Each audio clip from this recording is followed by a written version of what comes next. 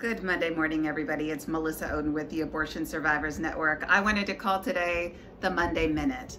Every Monday, I want to come to you with a little tidbit of information about the work we're doing through the Abortion Survivors Network, or maybe give you tips about working with survivors or their families. So today's tip actually comes because I've been hearing from a lot of family members lately with a burning question.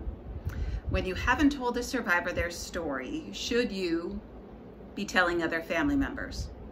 I hear this one a lot. Very well-intentioned friends or family members have a survivor's story and don't want to tell the survivor because they're afraid of how that story is going to hurt them. But they want to tell another family member because maybe that family member is pro-choice, or maybe they're going through a difficult time in their life and they think sharing that story would be important. So here's my feedback this Monday Minute. If you have not told the survivor their story, please do not go ahead and tell it to another family member.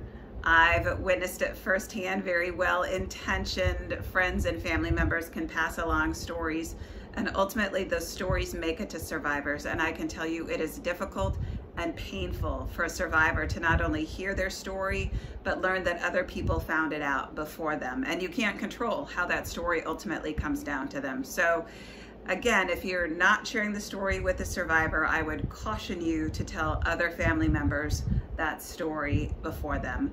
And that's your Monday Minute.